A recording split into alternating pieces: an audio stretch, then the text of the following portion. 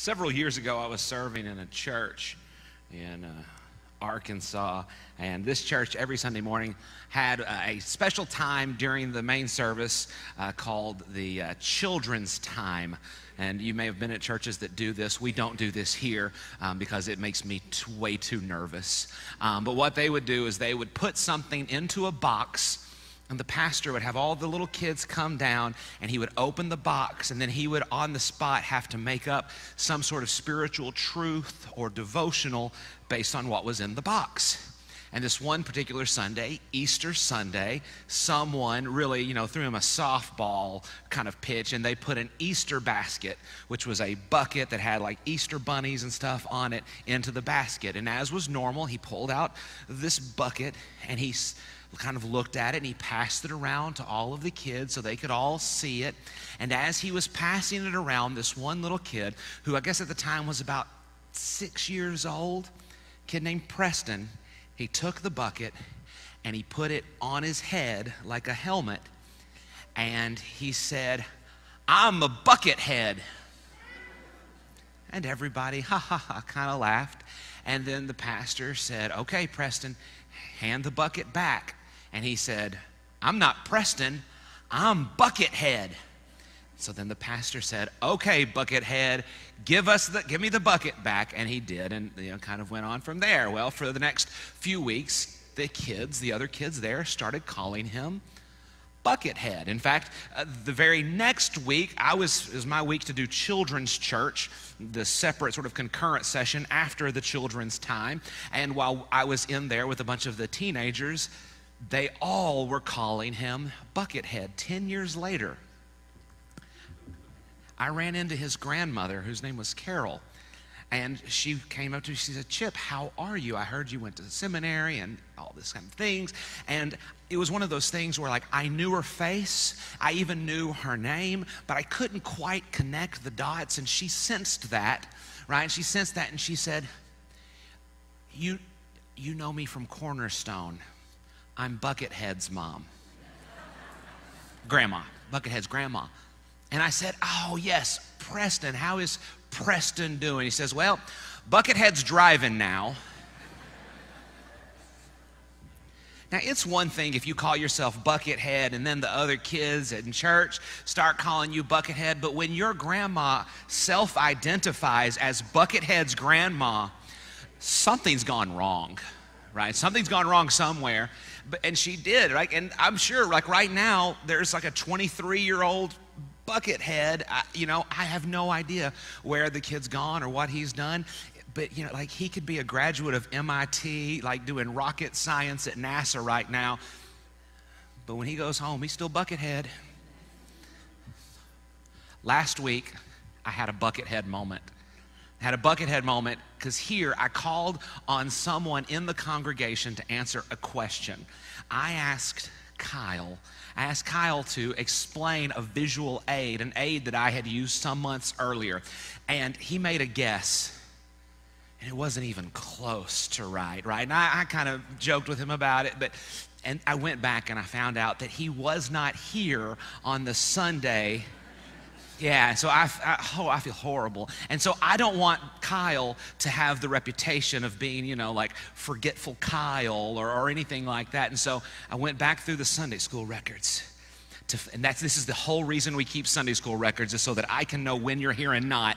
And I found a Sunday that Kyle was teaching. And so, Kyle, here's your chance at redemption, my friend.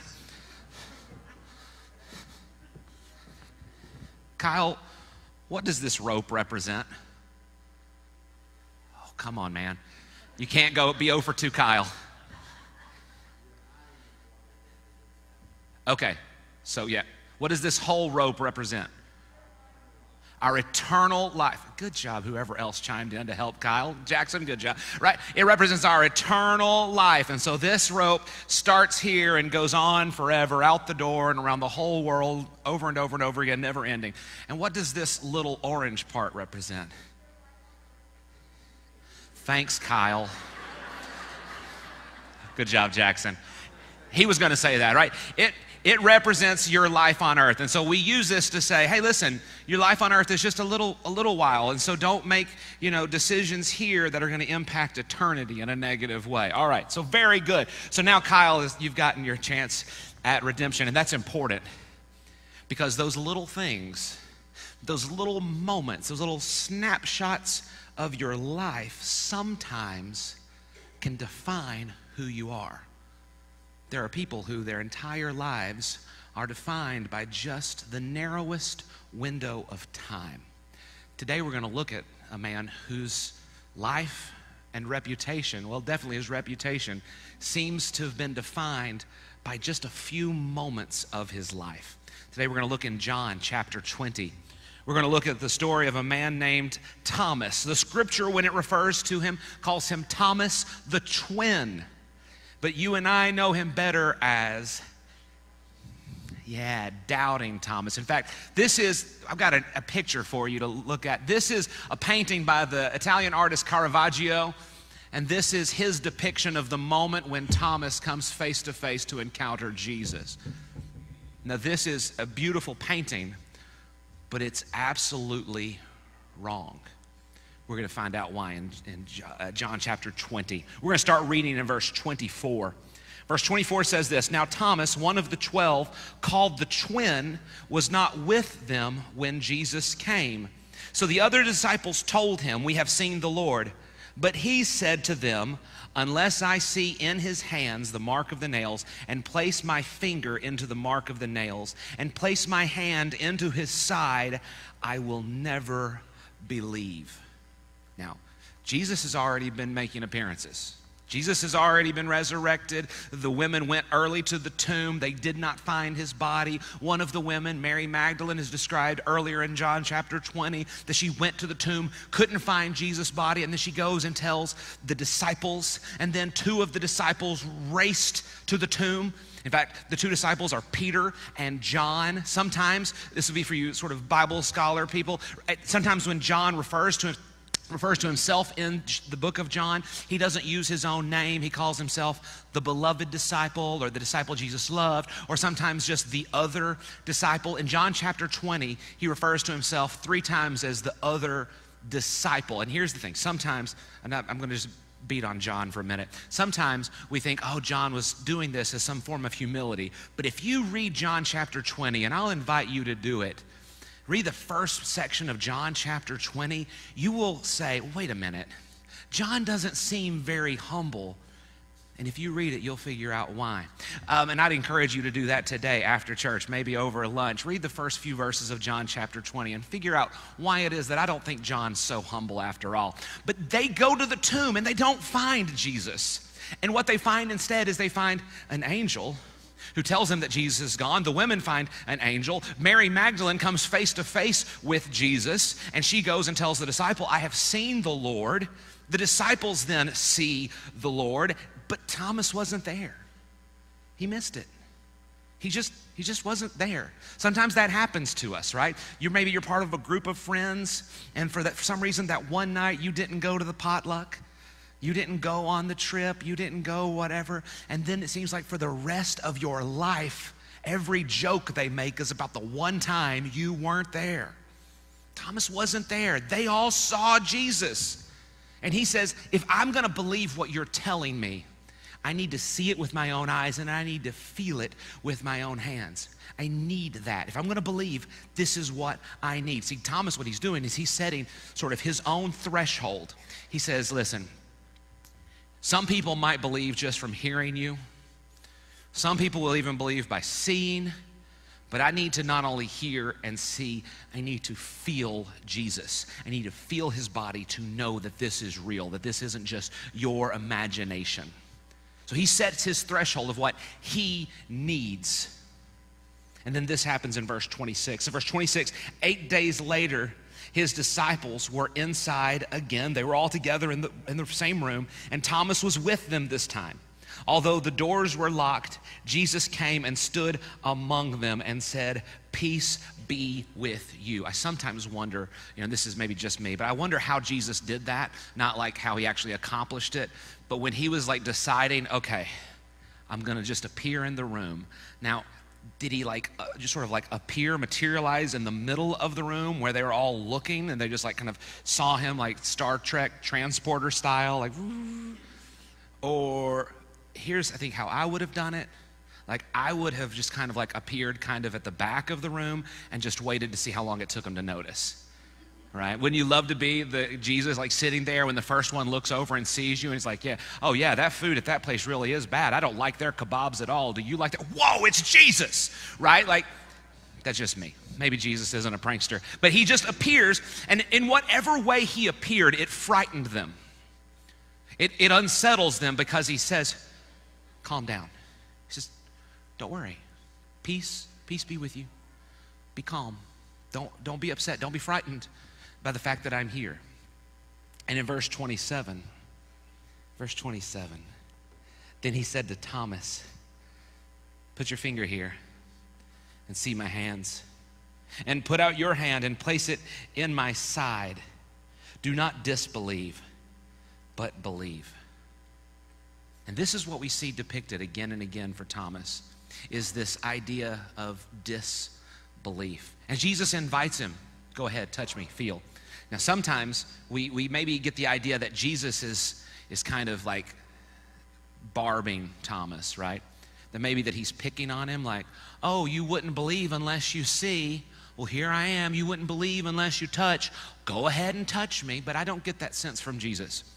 I don't get that sense from Jesus because I never get that sense from Jesus. There's no point in the scriptures where Jesus is mocking. He's not a mocker. That's not what he does. There are times when he's playful, but there's never a time when Jesus is just, trying to, put the screws to somebody. He doesn't do that. What Jesus is doing is he's saying, Thomas, you said you couldn't just hear, you said you couldn't just see, but that you needed to touch to believe. If that's what you need to believe in me, then come and do it. His goal here isn't to mock Thomas. His goal here isn't to belittle Thomas. His goal isn't to give Thomas the reputation of being a doubter. His goal is to give Thomas the reputation of being a believer. He says, this is what you need to believe. I will meet you right there. You need to touch, you can touch me. You need to see, you can see me. Whatever it is that you need from me so that you believe in me, I will do it. See, when we think of Thomas, we think of Thomas as a doubting Thomas. We think of a doubter. Jesus didn't see that. Jesus didn't see him that way because Jesus' experiences with Thomas were much longer. He had 3 years of experiences with Thomas. In fact, later on in this chapter, it says that if all of the stories of Jesus and the disciples were written down, that it would be a book much longer than this one. He says, there's no way I could tell you everything that happened. So there were countless experiences that Jesus had with Thomas, but there are 2 before this that really stand out in my mind. 2 before this that stand out where not only do we know Thomas was there, but Thomas speaks. In fact, in John chapter 14, Jesus is telling the disciples, he's saying, listen, I'm not going to be with you forever. He says, I'm leaving this place. He says, where I'm going, you will follow. He tells them, don't let your heart be troubled. You believe in God, believe also in me. He says, I'm going to prepare a place for you. If it were not so, I would not have told you. But in my Father's house, there are many rooms, or in his kingdom, there are many mansions. He says, I'm going to prepare one of those places. And if I prepare a place for you, then surely I will return to you and bring you back with me so that you can be with me. And Thomas speaks up and he says, hey, we don't know where you're going, so how can we know the way to get there? What's Thomas' interest? His interest is being with Jesus. Does he express any doubt? No. His only doubt is in himself and his ability to find Jesus.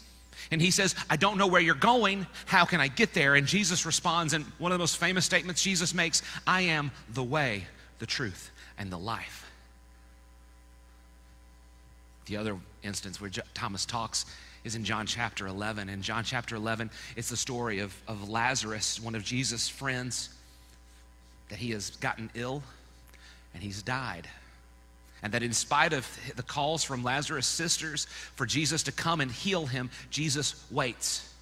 He waits until Lazarus is dead, and then he says, we'll go to Lazarus' town and we'll heal him. And the disciples are like, Jesus, we don't want to, really dwell on a tough subject, but the last time that we were in Lazarus's town, all of the people tried to kill us. I know this may be a sensitive thing for you, but we don't want to go back to the town where they were actively trying to kill us, if it's all the same to you, Jesus. And Jesus says, we're going. I'm going to raise Lazarus from the dead. I'm going because he's only asleep. And they're like, no, he's dead, and if we go there, we're going to be dead too. And Thomas says, let's go with him, that we can die with him. Thomas says, it's better for me to follow Jesus and die by his side than to stay here and live. There's no doubt in that. There's certainty in that. There's confidence in that. There's belief in that. But that's not what we do. We take a snapshot. We take one moment in time. We take one page in the book of someone's life, and we say, that's who they are.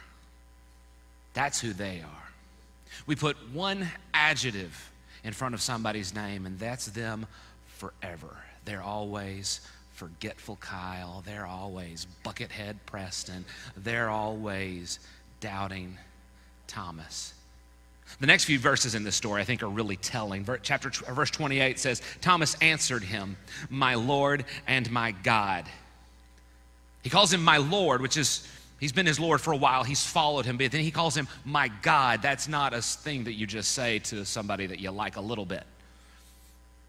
He recognizes who Jesus is. He believes. Because he touched him? No, he didn't touch him. He sees and he believes, the same as all of the other disciples. He sees and he believes. He calls him my Lord and my God. And when Jesus answers him, when Jesus speaks to him again in verse 29, Jesus said to him, have you believed because you have seen me?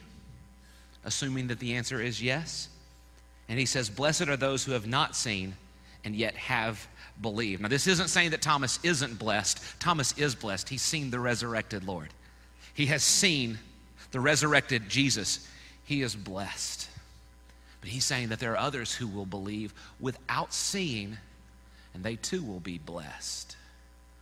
Thomas never touched him. And yet, that's always the picture. The picture is always Thomas reaching to touch his side, feeling the holes in his hands from the nails, because that's what we do. We take that snapshot of somebody's life and say, that's them. That's them. He's a liar. He's a cheater. He's a thief. He's an adulterer. He's a fornicator. He's a homosexual. He's no good. He's dirty. He's rotten. When he was 2 years old, he was such a brat. We do that. We take these little snapshots and we apply it to people's lives for the rest of their lives. And friends, we don't need to do that. We certainly didn't need to do that with Thomas, but we don't need to do that with anybody, because everyone you know has a story. This is the third week we've talked about this idea of telling a good story. The first week we said that your story, the story of God's redeeming purposes in your life, is powerful. It's powerful. We looked at a story of a woman whose story changed an entire town. The next week we said that your story is worth retelling. It's worth remembering. It's worth memorializing. This week, what I want you to know is that your story is long. Your story's long. It is not just a snapshot. It's not just a snapshot. It's not just a moment. It's not one page long. Your story is chapters and books and volumes long. It's a movie stretching across 70, 80 years. It isn't what happened in that one moment. It isn't that one time. It isn't the one time that you were cruel to that person. It isn't that one time that you were too lazy to do the right thing and so you just did nothing. That's not your whole story. Your story's longer than that. Your story isn't the one sin. Your story isn't the one struggle. Your story isn't the one thing. Your story is long. And what we have to do as Christians is, first, we need to give other people the grace to let their story be long. We can hold a lot of things as Christians, but grudges isn't one of them. We have to allow people to receive grace from us to let their story be long and to say, you know what? I had a snapshot of that person's life, and that snapshot, it isn't all of their life. I have this one snapshot of that man, of that woman, of that child. I have one picture of them, but their story is much longer than that. We need to have the grace to feel that way for other people's sake. But even if you never did that, even if you were people that held grudges forever, you've got to do this, and that is give yourself the grace to let your story be long. Give yourself the grace to recognize that your story isn't that one moment. Your story isn't that one picture, that one snapshot. It isn't this narrow moment, but it's longer than that. Your story stretches on for years and years and years. Now, I don't know what your story has been up to today. I don't know what your story is coming into this place. I've been telling people this morning that they've noticed that I'm wearing, a vest and a coat, but no tie. And that's because I still haven't found my ties in the boxes in the garage, right?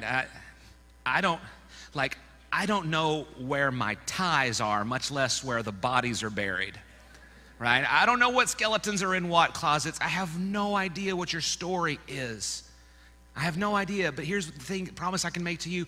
I will give you the grace that even if I ever do hear of that snapshot in your story, I'll recognize your story is way longer than that snapshot. Your story is longer than that reputation you gained that one day or that 1 week, that 1 month, that one season, that 1 year. Your story's longer than that. I know that. I will treat you that way. I pray that you treat me that way, but most of all, I pray that you treat yourself that way, because you may be here this morning just because it's Easter and you just feel like you're supposed to be in church on Easter. You may have no commitment to Christ Jesus. You might be here because you know that if you're not in church on Sunday, Nana is going to write you out of the will. Hey, I feel you, right? Maybe that's why I have no idea what your story is, but I know this. I know your story's long. I know that this is one page of your story and that the rest of your story hasn't been written yet. You're writing it right now. And so the story may be that you're a loser, that you're forgetful, that you're an adulterer. Your story may have been that you're a fornicator or a liar or arrogant. Your story may have been that you're untrustworthy or dumb or worthless. Your story may have been that you're prideful. But that doesn't have to be your whole story. That doesn't have to be your whole story. Your story's long. Thomas's story was long. We only have a few verses about him in the book of John, but I can tell you from the history of the church and what we see in the New Testament, Thomas's story goes on quite a while. In fact, he's there a few days later when Jesus goes fishing with the disciples, sometimes called the miraculous catch. He's there when Jesus says, no, cast your nets over here. Cast your nets the way I tell you, and you're not going to just be catchers of fish. You'll be fishers of men. Cast your nets the way I tell you, and I will give you in a catch that you've never seen. He was there. He was there when Jesus ascended into heaven. He was there when Jesus showed him the place where he was going. He was there, and he watched him as he ascended into heaven to sit at the right hand of God. Thomas was there for that. He saw that. Thomas was there some days later on the day of Pentecost when the Spirit of God descended on the disciples, now apostles, as tongues of flame, when they began to speak in all sorts of languages to spread the gospel to thousands of people there. He was there for that, but he didn't stay there for long, because history tells us that Thomas, instead of staying in Jerusalem, Thomas went east. Thomas went into Syria and then into Persia, or modern day Iran. He then went into India, and when he was in India, he was trying to spread the gospel and found no success until one day he came across a community of Jews, 40 different Jews. He shared the gospel with them, and they converted in one day. And he established the first Christian church in India. Across the next 20 years, he continued to minister in India, baptizing over 3,000 Indians in the Indian subcontinent, establishing 7 total churches in India. He established so many believers that hundreds of years later, when other believers came into the area thinking they were taking the gospel there for the first time, they found churches, they found Christians to partner with. Thomas spent 20 years there doing ministry until one day his life was ended on the tip of a spear, just like Jesus. See, Thomas said, "How can we follow you? How can we go if we don't know the way?" And Jesus says, "This is the way, Thomas." He says, "This is the way. You follow me, you do what I tell you," and he did. He says, "This is the way. You cast your nets the way I tell you to cast them, and you will get a catch like you couldn't imagine," and he does. Jesus says, "Follow me." He says, "Thomas, do you need to feel the spot where the spear hit my side?" And Thomas answered by saying, "No, I'll get my own." He says, "I don't need to actually touch the hole in your side, but I will follow you even unto death until the point that a spear pierces my own side." See, Thomas's story, oh man, it was long and it was good. Thomas wasn't going to be defined by that one moment. My hope and prayer for you today is that you're not letting yourself be defined by just one moment. That you're not letting yourself be defined by the worst moment in your past. But that instead you look and say, you know what, my story is long. It is longer than the reputation that maybe I'd earned, or the reputation maybe somebody gave me undeservedly. My story is longer than that. Again, I don't know what your story is, but I know what your story could be. I know what your story could be. Your story could be powerful. Your story could be worth memorializing. Your story could be amazing. And it still can be, because your story is long. You may have come here today as having the reputation of being something. My prayer is that your reputation won't be coming out of here what it was coming into here. I hope that you will set your sights on building the reputation that God wants for you to have. Pray that you'll set your sights on being changed by the power of the gospel, because it has the power to transform lives. This morning you may be here and you may be prideful. I pray that you won't be too proud to say, "I need a relationship with Jesus Christ." I pray that you won't be too proud to say, "I need to forgive that person. I need to forgive them for what they did. I need to give them the grace to let their story be long." I pray that you will find the grace to let your own story be long. Let's pray together. Most gracious Father, we thank you for this celebration of the resurrection. I thank you that you have given us a story that is much longer than a snapshot. I thank you for the cross. I thank you that the cross says that we are loved in spite of our sin. I thank you that for your death, a death that says that we are valued beyond our abilities. I thank you for that empty tomb that says we have a future that is greater than our past. I thank you for the resurrection that tells us that our story is long. Lord, my prayer this morning is that if there is someone here that doesn't know you as their Lord and Savior, that as they think about their reputation, that it is not as a follower, as a disciple of Jesus. Lord, I pray that your Spirit would move in their heart today, that today could be the first page of a new chapter in their lives, that they could close the book on one and start a book on another, to say, my story is going to be different. My story is going to be the one that Jesus wants written. Lord, I pray that those of us, that maybe there's some of us who are holding grudges, who are saying that we have a picture of someone, that we have the idea of who someone is based on one story, one chapter. I pray, Lord, that you would help us to give them grace, to let their story be long, not to spread what's happened in the past, but to look forward to a glorious future for them powered by the gospel. Help us to give grace, and Lord, help us give grace to ourselves. Lord, our enemy would want nothing more than to paint us with a brush that leaves us powerless. Our enemy wants nothing more to paint us with a brush that makes us too proud to forgive ourselves. That makes us too proud to accept your forgiveness, your mercy, your grace. Your word tells us that if we can believe, that we will be blessed. I pray that you would open our hearts to receive that blessing. That you would open our hearts so that we could accept that the story you have for us is longer than we have allowed ourselves. That the story you have for us is better. I pray that your Spirit would minister to every heart here at this place. In Jesus' name, amen. We will have a time of invitation. If there's someone you need to talk to, get out your phone, text them right now. Tell them, I want to give you the grace to have a longer story. They won't have any idea what that means, but you can tell them later. Maybe right now you need to hit your knees and pray that God will give you the grace to forgive yourself, to start a new story today.